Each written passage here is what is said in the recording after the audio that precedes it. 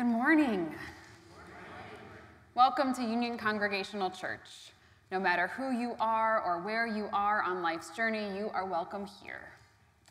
It is a day where we have a lot going on as a country, as a congregation. We are, as I don't even need to say, just a few short days away from Election Day, the eve of a presidential election, which has many of us feeling perhaps a mix of hopeful, anxious, fatigued, dread, any of that we bring before God this morning. And we are also celebrating All Saints' Day. Although as a Protestant denomination, we don't formally recognize saints in the canonized sense of the word, we do lift up various saints in our own lives who have formed our faith in some way and who have passed from this life. And so on Remembrance or All Saints Sunday, we celebrate and honor and remember those forebearers in faith. Today we will read aloud the names of the saints in our own community who have passed in the last year. We pray that their memories will continue to be a beacon of faith, hope, and love for all of us. And so in the presence of all of this, we will celebrate communion together, breaking bread around God's table where all are welcome and where we find nourishment for life's journey. So if you are online and have not yet grabbed a piece of bread and juice or whatever it is to represent communion for you this morning, I invite you to do that now. Children will be with us this morning. We are glad to welcome them in communion as well. And then after communion, we'll go together today for a joint Sunday school class with Grace Presbyterian Church. So we will give you instructions on that when the time comes. So friends, let us worship God together, rising in body or spirit and joining together in our call to worship. Sometimes worship is a parade, a celebration, a gathering of people expressing their joy. Sometimes worship is an adventure, a quest, a gathering of people searching for meaning. Sometimes worship is a funeral, a fast, a gathering of people seeking comfort in their grief. Among us today are people who have come to march, people who have come to search, people who have come to weep. Yet we have all come to acknowledge God and to touch each other. So come with open minds, open hearts, and open arms, that we all might find that for which we have come, and that as well we might be surprised. Let us join together in singing, I Sing a Song of the Saints of God.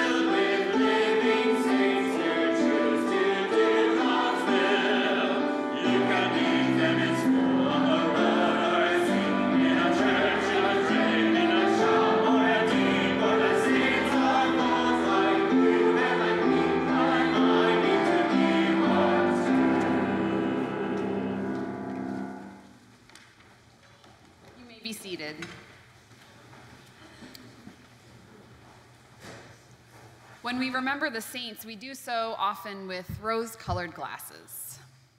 We watch the highlight reels of their lives in our mind's eye, leaving their missteps and mistakes on the cutting room floor. We want to hold on to the very best of them, but in doing so, we sometimes forget the complexities that made them human, that make us human. God wants every part of us, not just the highlight reel. So let us come before God with honesty and authenticity as we pray. Holy God, we want to make you proud. We want to hide away our faults so no one can see. We want to be considered worthy of sainthood, but you know our faults anyway. You know every detail of our lives. Forgive us for trying to pretend we're perfect.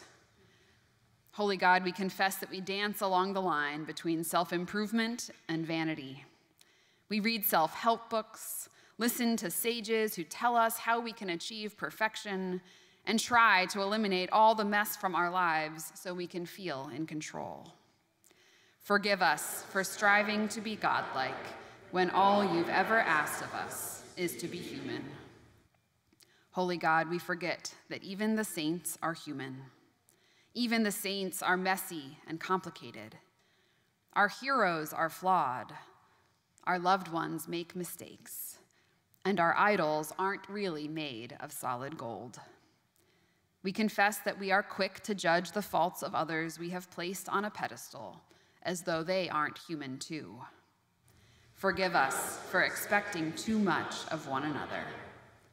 Forgive us, we pray. Give us grace to trade the illusion of perfection for the real life you have gifted us, and hold us secure in the promise of future glory. Amen.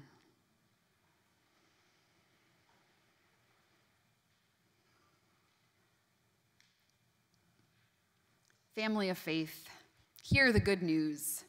You do not have to be perfect to be a saint. You just have to be the person God created you to be. God's grace is abundant, and it is for you. There is nothing that can separate you from the love of God in Christ Jesus. Thanks be to God for a love like that. Amen. So let us greet one another as renewed and forgiven people with a word in the chat if you are joining us online, or a greeting to your neighbor here in the pews. May the peace of Christ be with you all.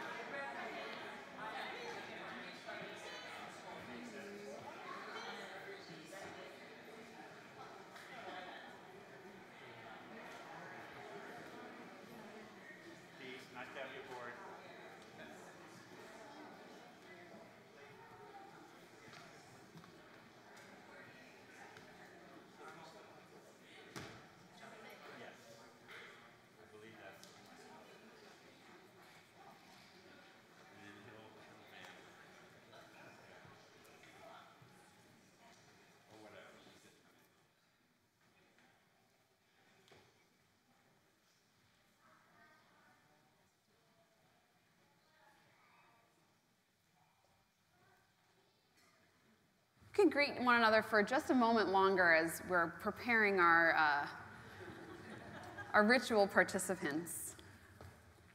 Thank you. So on All Saints' Day, we take time to remember and honor those who have gone before us. While they were with us, we saw them face to face. Their voice, their touch, their smile. And now, beyond the veil that separates this world and the next, all we see is the glow of their Christ light, flickering as part of the great cloud of witnesses. And so in this part of the service, we read aloud the names of those from our congregation or those who we held memorial services for this past year. And we will pause as we read each name to light a candle to represent them. So we remember Shirley Lovejoy,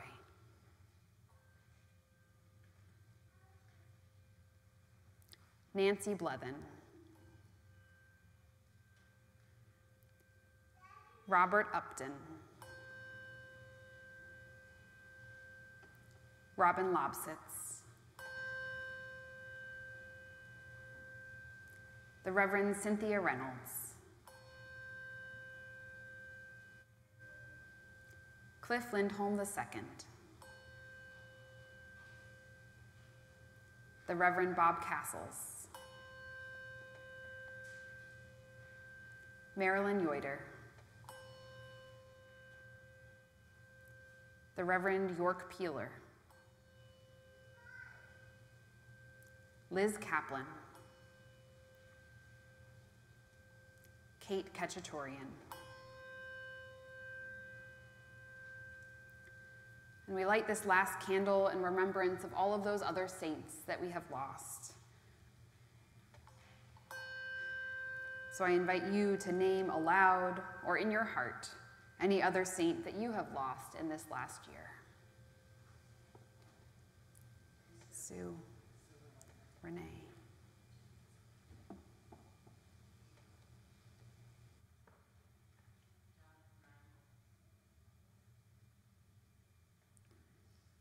Though we don't see them face to face any longer, these saints are not gone. Their memory lives on in us as their soul lives on with the Creator. Their Christ light shines just as brightly now as it did before, unbound by the physical limitations of their earthly bodies. They are now part of the glory that awaits beyond this life. Thanks be to God. Let us pray. Holy God, in whom we live and move and have our being, we entrust these souls to you. As you formed them from the earth, we have returned their bodies to the earth. And as you breathed your breath of life into them, their souls have returned to you, source of all. Hold them close, and hold us close too. Give us your peace as we await the day we return to you in glory. In life, in death, and in life after death, we trust in you, our Creator, Redeemer, and Sustainer. Amen. The saints have gathered around this table week after week for thousands of years because this simple meal of bread and wine brings us together as only our Holy Parent can, across space and time, one family of faith, existing in the eternity of God's grace. This meal is for you. Whether this is your first time or your 1,000th, you are welcome at this table because it is Christ himself who invites us. So come to the family meal. The saints are saving you a seat. Let us pray. Holy Creator, you fashioned us with a heart like yours, expansive and made to love deeply. We hold so many people in our hearts this day, those who have passed and those left behind, those who have laid a foundation for our faith, and those who will build on the foundation we have laid, those who are grieving the loss of a loved one, and those who are celebrating new life entering this world. And so we pause for a moment to name aloud the joys and the sorrows on our hearts to you, O God. And so, friends, I invite you this morning to name aloud or in your heart any prayer you bring. Will be a great cacophony of prayer rather than our usual one at a time repeated for all. So lift up your joys and concerns before God. We celebrate Annalisa and Tyler as they run the New York City Marathon. We pray for all those who are grieving.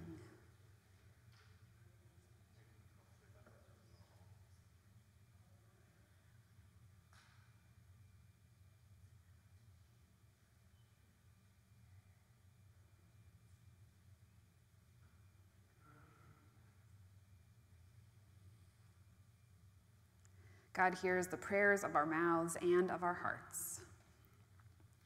God, in your wisdom beyond our understanding, you have placed a veil around this life. We don't know what was before. We don't know what's after. All we know is the passing from one to the next and the holy in-between in which we live our days. Our lives are only a brief glimmer in your eternal glory, one flickering candle with a borrowed flame. So we pray that you would keep our flames strong. Give us a fire that burns for justice, warms cold hearts, and comforts those living in an endless night. Let our brief flames ignite and inspire others, passing on what we have received from the saints you have placed in our lives. And as our lights dim, grant us the peace of rest in your holy darkness and your eternal glory. May we then come to fully understand the mystery of our faith. Christ has died. Christ is risen. Christ will come again. Amen. Paul tells the Corinthians, "For I received from the Lord what I also handed on to you, that on the night the Lord Jesus was betrayed, he took a loaf of bread, and when he had given thanks, he broke it, and said, 'This is my body that is broken for you. Do this in remembrance of me.' And in the same way, he took the cup after supper, saying, 'This is the cup of the new covenant in my blood. Do this as often as you drink it in remembrance of me. For as often as you eat this bread and drink the cup, you proclaim the Lord's death until he comes again.'" Friends, this is God's table where all are welcome. We have gluten-free bread and grape juice. In a moment, we will invite first the choir, and then you will be guided forward by the ushers. If you wish to remain in your seats, the ushers will let us know and we will come serve you afterward. Come, for all things are ready.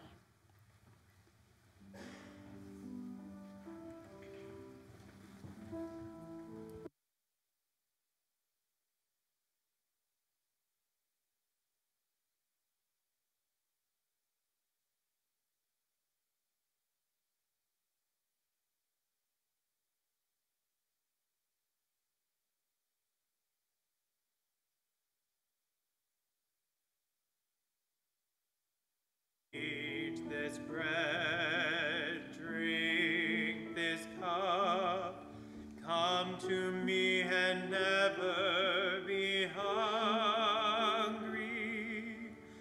Eat this bread, drink this cup, trust in me and you will not thirst.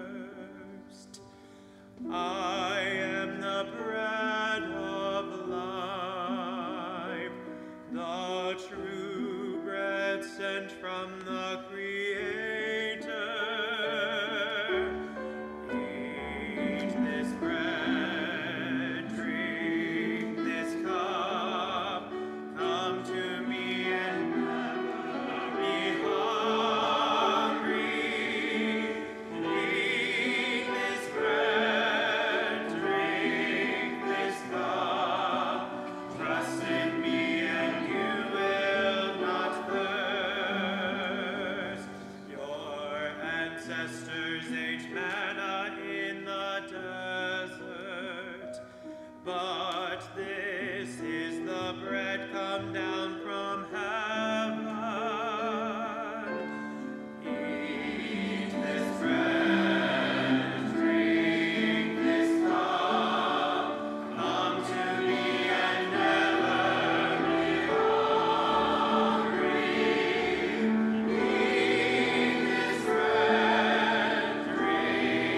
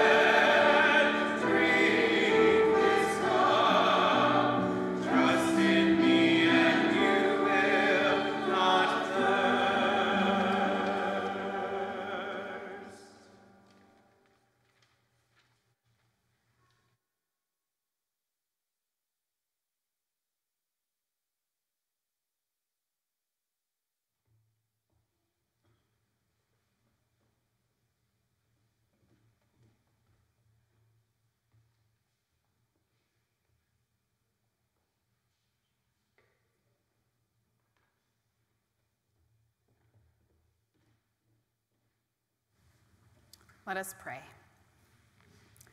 Holy God, we thank you for this meal that unites us with saints across the span of time.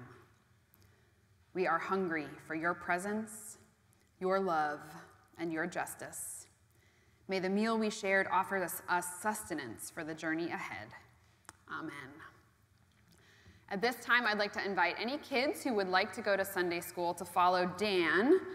They're going to go out this side door today over to meet up with the kids from Grace Presbyterian Church, and they will come back and meet grown-ups in the assembly room for coffee hour. So have fun together.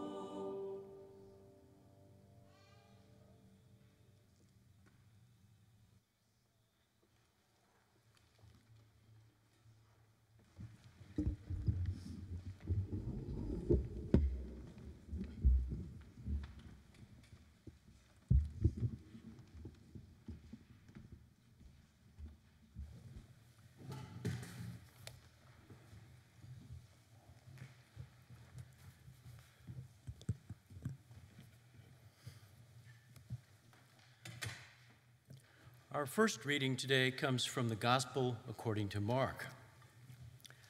One of the scribes came near and heard them disputing with one another, and seeing that he answered them well, he asked him, "Which commandment is the first of all?"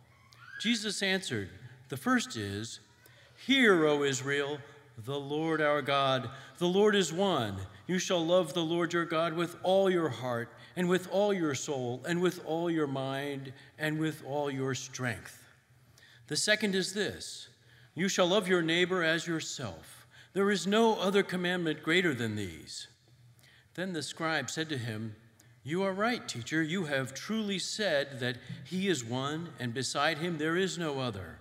And to love him with all the heart, and with all the understanding, and with all the strength, and to love one's neighbor as oneself, this is much more important than all whole burnt offerings and sacrifices." When Jesus saw that he had answered wisely, he said to him, "You are not far from the kingdom of God." After that, no one dared to ask him any question. And from Paul's letter to the Romans, I consider that the sufferings of this present time are not worth comparing with the glory about to be revealed to us. For the creation waits with eager longing for the revealing of the children of God. For the creation was subjected to futility, not of its own will, but by the will of the one who subjected it, in hope that the creation itself will be set free from its enslavement to decay and will obtain the freedom of the glory of the children of God. We know that the whole creation has been groaning together as it suffers together the pains of labor, and not only the creation, but ourselves, who have the first fruits of the Spirit, groan inwardly while we wait for adoption, the redemption of our bodies. For in hope we were saved. Now hope that is seen is not hope, for who hopes for what one already sees? But if we hope for what we do not see, we wait for it with patience. Likewise, the Spirit helps us in our weakness, for we do not know how to pray as we ought, but that very Spirit intercedes with groanings too deep for words. And God, who searches hearts, knows what is the mind of the Spirit, because the Spirit intercedes for the saints according to the will of God. Here ends the readings. Thanks be to God.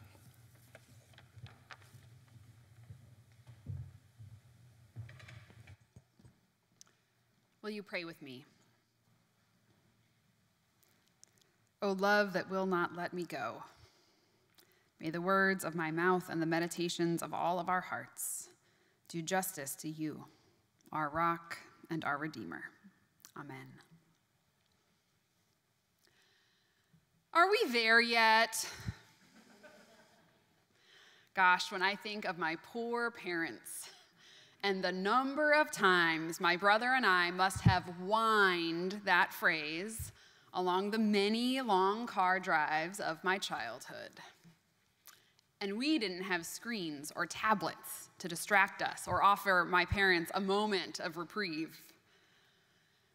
Those trips were often full of excitement, on our way to vacation or Christmas break to visit grandparents or cousins. And so our eagerness to be out of the car was equal parts excitement and anticipation, mixed with the boredom of the back seat. And now, I somehow am the one in the driver's seat, and I marvel at my parents' patience. Car rides continue for me to be a portal to both the past and the future. Every time I am overcome with nostalgia for those childhood trips and incredulity that now I'm actually the driver and those whines are coming from my very own children. How could that be? Wistfulness for time passing, mixed with a bit of lament for how it might be different, if only slightly, if I were more patient, if there was but more time to enjoy it all. If I could somehow pry my children from their screens and make them appreciate looking out the window. I mean, isn't it beautiful? Look at the leaves. In our scriptures today, we hear two different but not contradictory answers to the question of, are we there yet? In Romans, Paul's poetry speaks of earth's groaning, of creation's constant labor pains, the not yet of God's kingdom. And in Mark's gospel, Jesus affirms the scribes' interpretation of the law and the prophets as the call to love God and love one's neighbor, as not far from the kingdom. These two passages together suggest that there is a not yet, but not far quality of life on earth, a constant yearning for God's reign, which is always just beyond us. On All Saints' Day, we find ourselves in a similar posture, looking back at those with whom we have traveled along life's journey, reckoning with time's passage and the realities of the present moment, with perhaps a tinge of if only or what if, for how life might be different or better if the saints of our lives were still living, or if somehow we could take the lessons of their lives and apply them a little differently. We wonder how time flies and still long for a future where all past tensions or shortcomings are resolved, a sweet future without any lingering bitterness. And we look at the newspaper or our calendars that tell us we are 2 short days away from Election Day, in an election year and era in our country in which polarization, division, and even violence are commonplace. How can it be that 2,000 years after Christ, we still seem to be so far from the kingdom? Aren't we there yet? I think she gets it, yeah. I know most of us can't wait to put Election Day behind us and move on from the anxiety and noise of this season. And many are equally anxious about what might lie ahead of us. Perhaps some of you are hopeful. And it is that mix of hope and anxiety that I want to linger with this morning. What is it we are hoping for or anxious about? What can an election bring about that may or may not move us closer to or farther from the reign of God? In this month's Christian Century magazine, the writer James K.A. Smith shared wisdom from the 5th century African theologian Augustine of Hippo that might offer us some insight and perspective for the days and weeks ahead. He writes that at the heart of Augustine's political wisdom is an awareness of what time it is.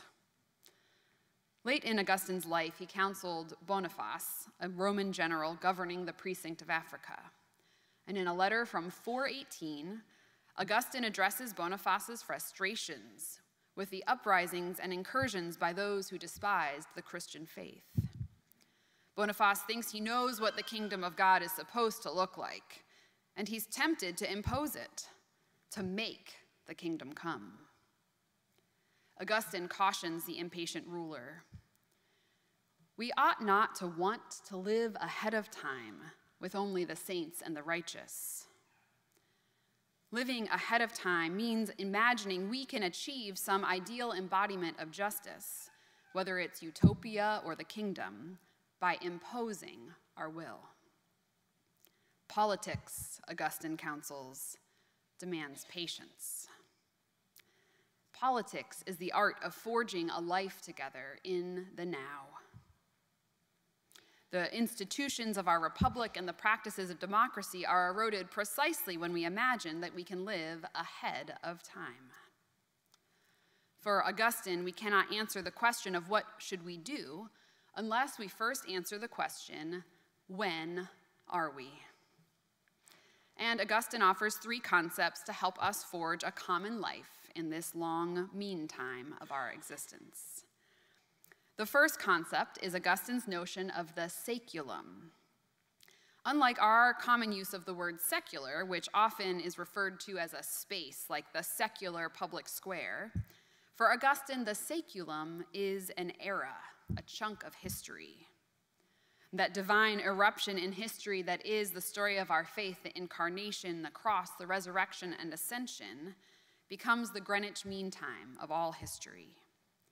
In its shadow is the time in which we find ourselves, the saeculum, this age in between the cross and the kingdom come. Our time is the parentheses between God's incarnation in history and the eventual eternal reign of God. Why does this make a difference for politics? Because to see the time of our political endeavors as the saeculum shapes our political expectations.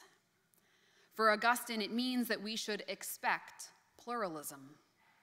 We shouldn't be shocked or scandalized by deep disagreement in the commonweal.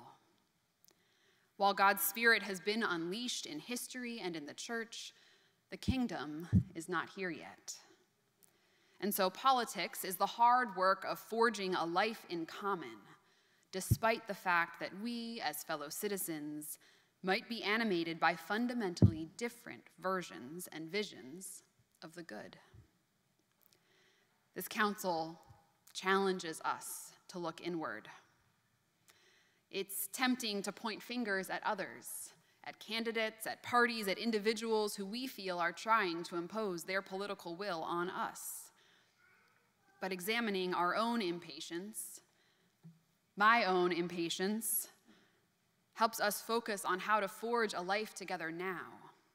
And it points us right back to Jesus' teaching to love God and to love our neighbors.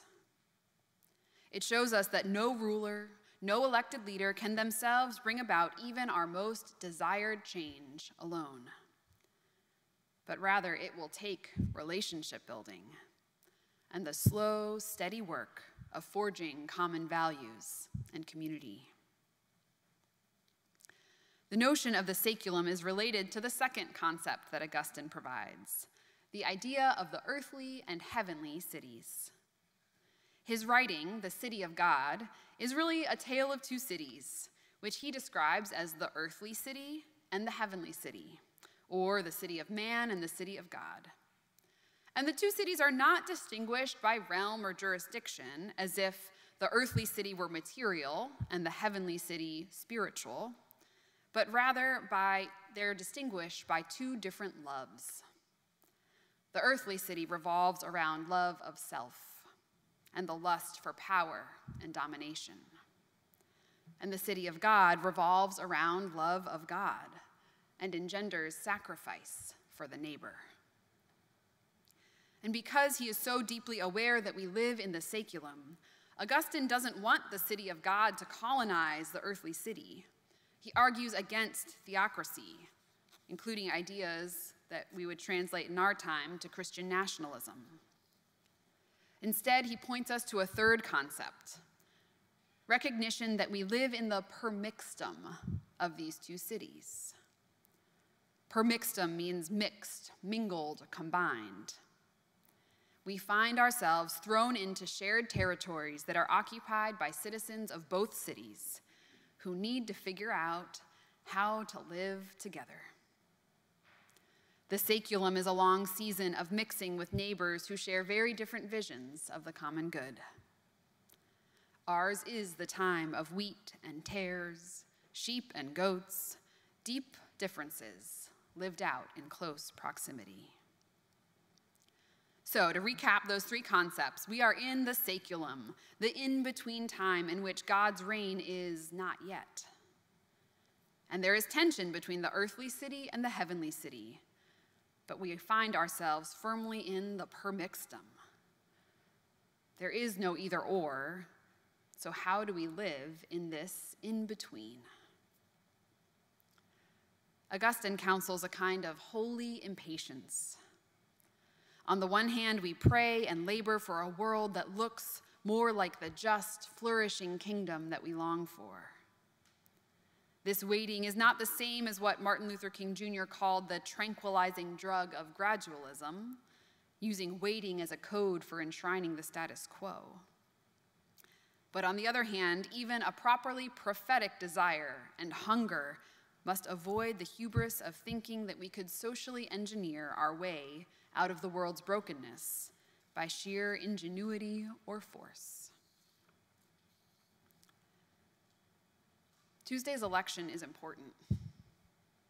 It's meaningful, and we should be invested in participating and in what its outcome means, especially for our more vulnerable neighbors. But on Wednesday, or whatever day we get the results, regardless of the outcome, we will still be in the saeculum per mixtum. Our work will still be to love God and love neighbor. Creation will still groan with longing for a world without unnecessary suffering. And as followers of Christ, we will still be called to share our hope, our holy impatience, and our love with all those who need it. As we remember all those who have come before us, we are reminded that the work of kingdom building is long, and we are the inheritors of its historic and holy lineage. Are we there yet? Not yet, but we're getting there. May it be so. Amen.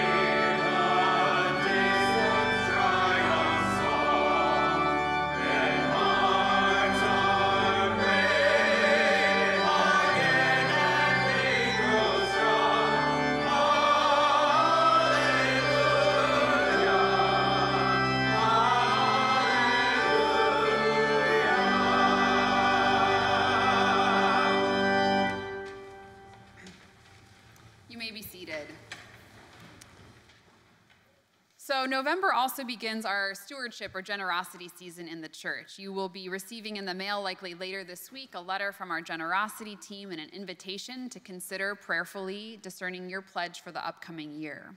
So to begin this season, we have invited Janet Valdez de Pena to share a personal reflection of what stewardship and abundant life in this congregation means to her. Oh, love, or why I give. We moved here in 1994, and I was a relatively new mother whose career on Broadway had seemed to come to a screeching halt, and I've lost my community. But my neighbor knocked on my door, Bob Waite, and he said, "I hear you're an actor. You know, we have a theater group at Union Con. You should join us." So I did, and I found that the loneliness, the devastating loneliness before the internet was relieved by you. So the reason that I give is you. You got me through putting my kids through school.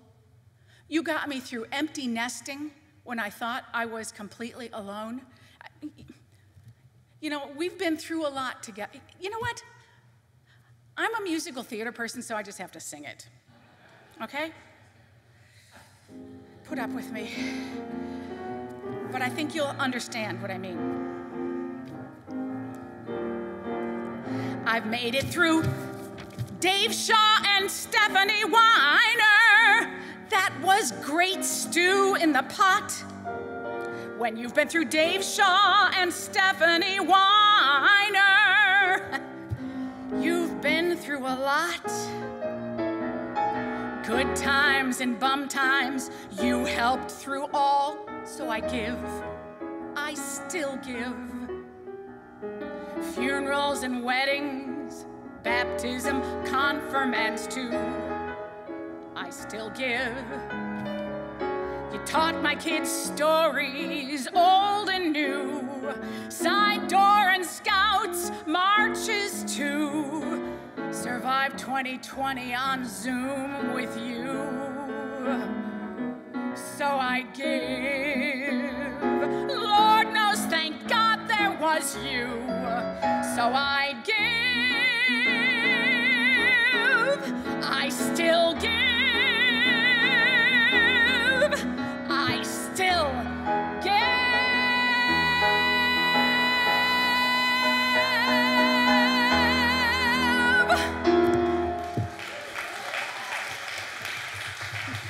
Thanks, Rob.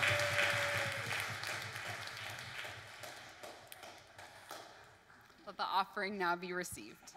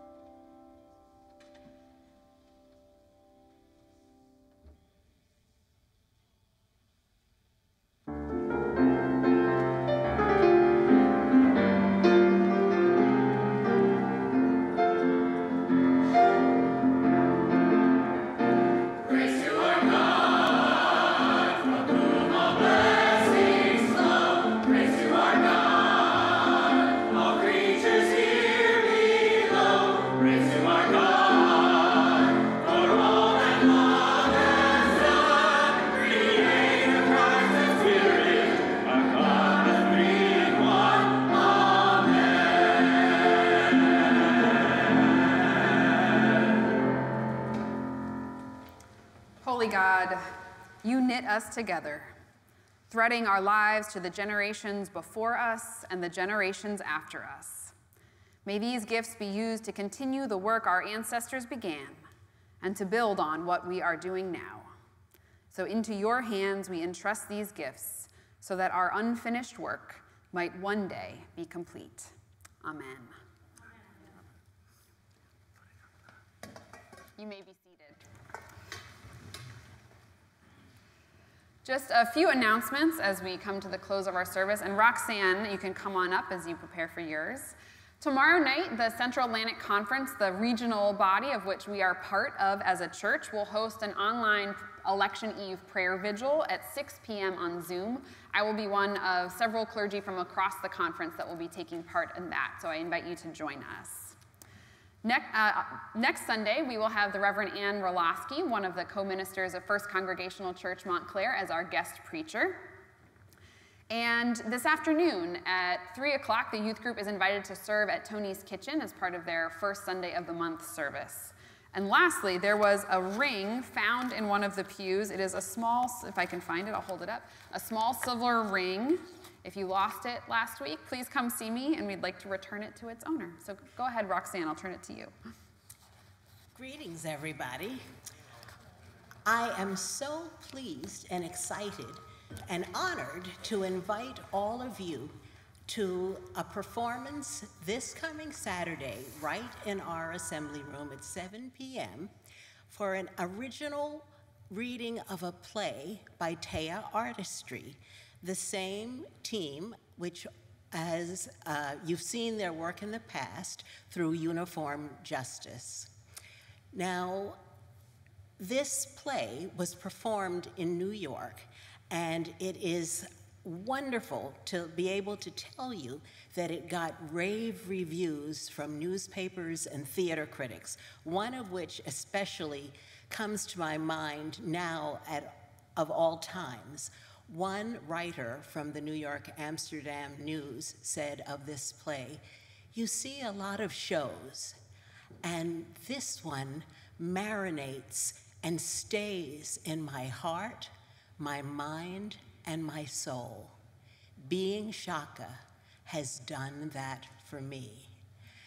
Now, Bob Chase, who, as you know, was the founder of Intersections International, he was the one who, under his auspices, Taya was founded.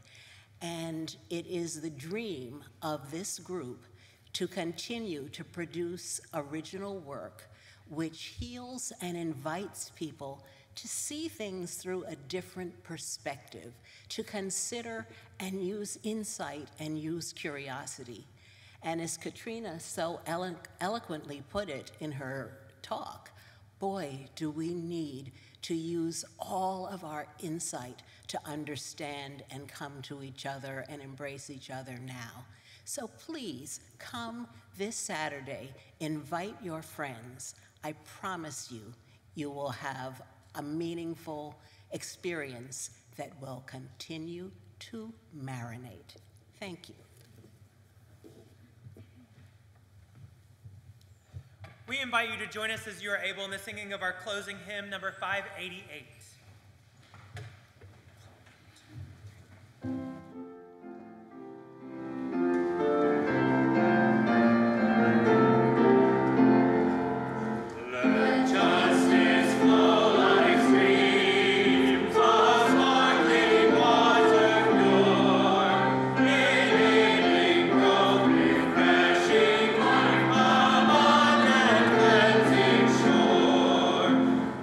Righteousness